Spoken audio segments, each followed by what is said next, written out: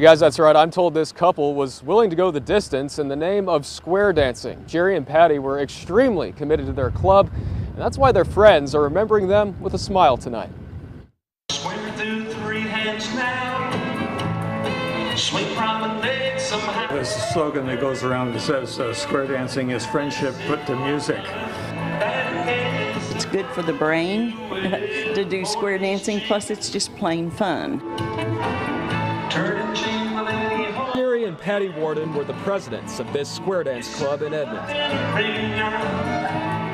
That's where they met Andy and Carol Smith, regulars here on the dance floor for the last 10 years. It was very shocking because we were all square dancing Saturday night when they were driving back to Perkins.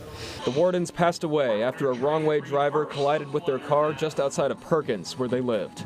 They're handling the loss of Jerry and Patty really well because they can't think of them without smiling and laughing. Patty would come and prepare those decorations, and she would dress the part herself, you know, according to the theme. Yeah. They told me Patty always went the extra mile for the square dancing events, complete with her own decor and costumes. And her husband didn't let distance get in the way when it came to showing up to practice in Edmond. That's quite a distance between Perkins and Edmond, so he would do that for lessons and he would do that for the dances. But while the couple wasn't afraid to move their boots on the dance floor, it wasn't their biggest priority.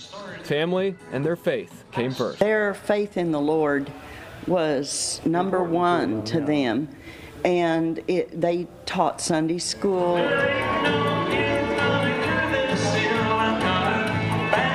And tonight, Andy and Carol say they're dancing in a much higher place. We'll probably go in square dance attire to the funeral tomorrow to show our love and support for them as our president. And I'm told Jerry and Patty did have grandkids and family that they loved very much. Their funeral will be in Stillwater tomorrow morning. From Edmond tonight, I'm Jason Berger, KOCO 5 News.